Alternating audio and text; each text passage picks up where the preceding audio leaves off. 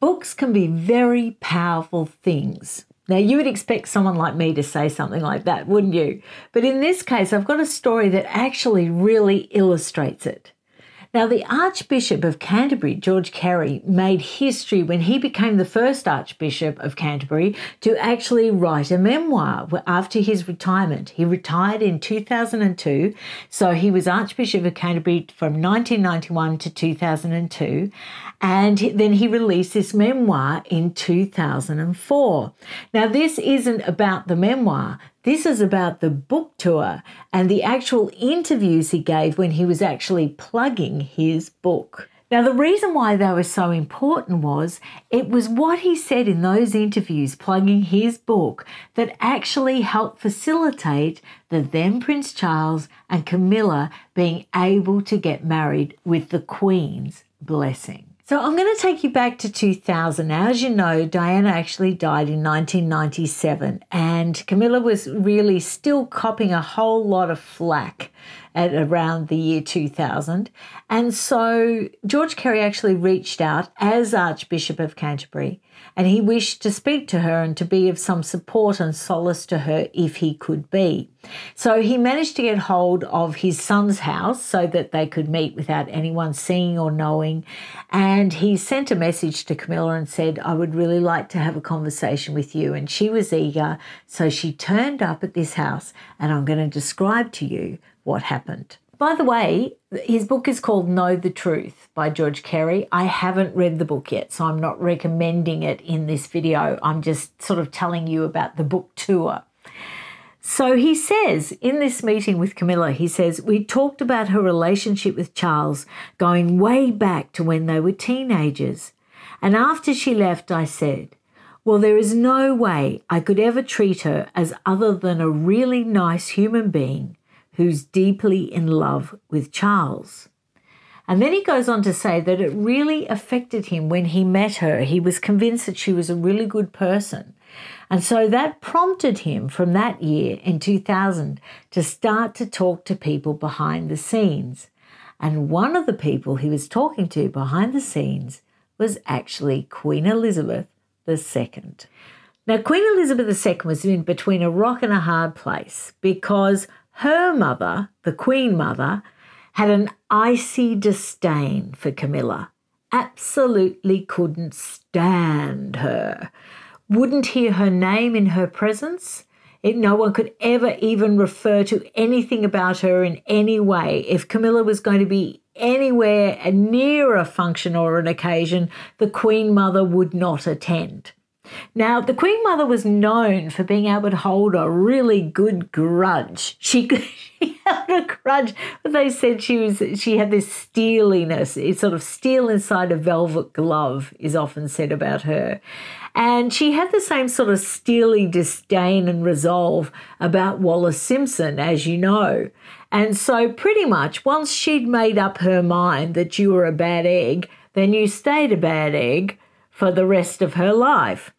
And so the Queen was caught she said to Charles, there is no way I can ever sanction your marriage to Camilla while my mother is alive. She just couldn't go against her mother in that way. So for Archbishop George Carey to actually start approaching the Queen, trying to soften relations, trying and find some way forward for Charles and Camilla, he was a very brave man. But he did make some inroads because in 2000, the Queen actually agreed to attend something at Highgrove. It was a lunch. I think it was for the King of Spain. And the Queen agreed to attend. And that was the first. And Camilla was going to attend.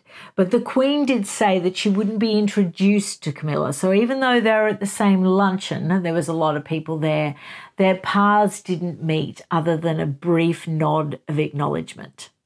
And then only 2 short weeks after that, Camilla's hope was deflated. That relationships were thawing, because that was when they had that huge party of the decades where they were celebrating all the royal birthdays at Buckingham Palace, and Camilla wasn't invited, but the Queen Mother's favourite, Andrew Parker Bowles, was. So in 2002, the Archbishop of Canterbury went to see the Queen because he was actually retiring, and she rather testily said, well, I can never retire.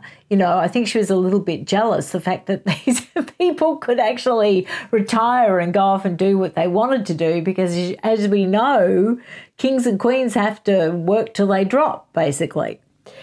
So he tried to make this softening of relations between Camilla and the Queen, but he hadn't been overly successful, and it was because of the Queen Mother. But in 2002, the same year that George Carey actually retired from being Archbishop of Canterbury, the Queen Mother died. Now you would think, great, it's on, it's happening. But as you know, it took another 3 years before the then Prince Charles and Camilla Parker Bowles could actually tie the knot. So the defining turning moment was when George Carey was actually doing the promo tour for his book, because he kept bringing up about the then Prince Charles and Camilla and saying in his opinion that he thinks that they should be able to get married. And, you know, being their supporters and cheerleaders and pointing out why, and saying that Prince Charles should be allowed to be happy and should be allowed to marry the woman he's always loved. And, you know, and every time he would say this, of course, it would make headlines. And the headlines were starting to seep through to Buckingham Palace. And the headlines were also starting to put a little bit of delicate, polite pressure on the Queen. So it was in Christmas 2004 at Sandringham that the Queen finally gave permission to Prince Charles to propose to Camilla. And I would say it was really a job well done, Archbishop. You did a good job influencing that decision.